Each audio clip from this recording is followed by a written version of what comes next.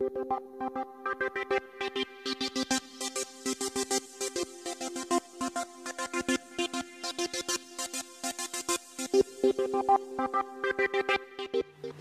anybody that keeps an eye on what's happening in the trade will know that Grays are releasing a new flagship range of rods in the new year called the Aircurves. Now myself and some of the other consultants have been testing these for the last year or so, and we all agree that they are a fantastic bit of kit, but I'll show you what I've caught on them a bit later. Before Grays release any rod to market, they put it through a series of tests just to make sure it's up to the job and it's worthy enough to carry the Grays name. Now one of the first tests they showed me is to test the life of the rod and to see how it's going to perform over a long period of time.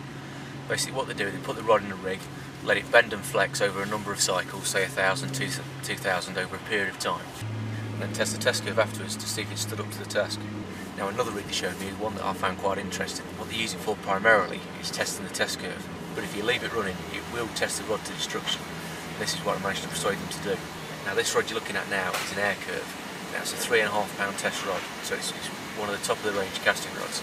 Just look how much bend you can impart in it. Now this is physically impossible for a human to put this much bend into a rod, so it just shows how strong these rods are. And Grays have told me that this has broke all records up there, not just for Grays rods, but for rods across the board, because they buy in competitive rods just to see where their rods fit into the market. And just look at the bend on this before the rod finally gives way. And when they go, they don't just go in one place, they shift in between. Just to give you some idea how strong the Aircurves are, this is one of the Grays' main competitors rods. I can't tell you which rod it is, but it's a very, very reliable piece of kit.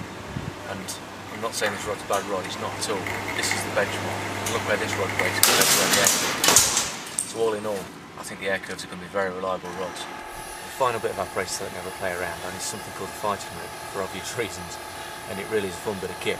But it does give you an idea of how the rod will react in a proper fish playing situation. Now I'm told that these rods are so good because of a new technology called Torian. So I went up to Grays HQ in Alnwick to see what it's all about. Our designers wanted to make a carp rod that was best in class, that could cast to the horizon and yet play fish really well underneath itself and not have any hook pulls. In order to do this, the current materials available to them were not adequate. So we spent some 3 years researching, looking at different materials, looking at different fibres, etc., and mending them all into a technology that we now call Torian.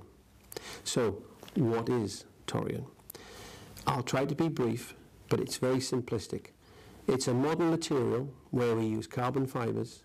They are mixed with a resin, but in that resin there's a whole series of nanoparticles that help bind it all together.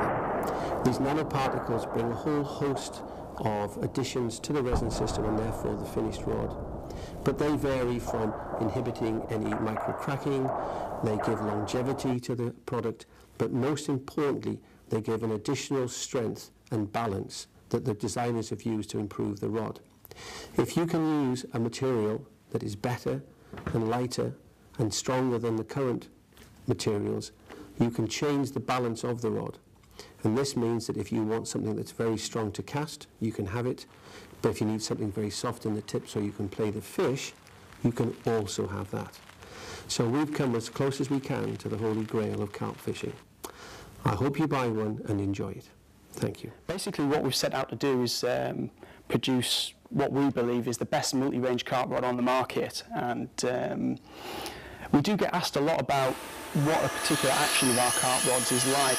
So the best way to describe the action of the Aircurve rod is as a powerful progressive carp rod, which is great for preventing hook pulls under the rod tip, and it's also an extremely capable casting rod when you need it to.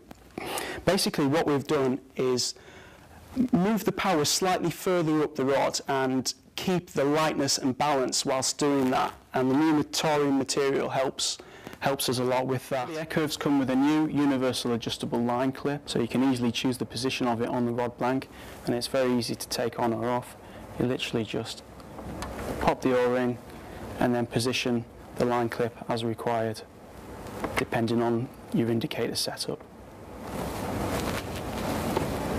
This rod is available in 3 different handle finishes. You've got the standard abbreviated handle here, a high quality full Japanese shrink wrap handle, and then you've got a high quality slim cork handle. Over the past year I'm playing around with 2 different test curves. First of all I started with a 12-foot 3-pound test because I was fishing some small waters, and it really is a fantastic playing rod. And I've had a couple of 40s on this rod, including a 43 pounder which I caught from close in on a size 10 hook. So you need a decent rod with a good test curve in order to bank fish in those circumstances.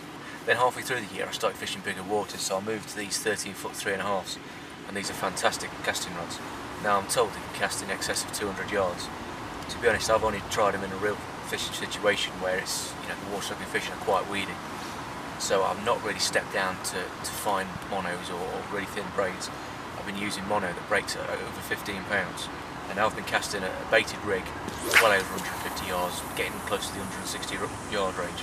Now for me that is a really good casting rod. Combine that with the fact it's a very good play in action as well. It means it's probably one of the best rods I've ever used. Now I've had a couple of nice fish on these rods as well. I've had a 36-12 and a 39-14, and I'm really pleased with how these rods are. I think they're going to be fantastic sellers.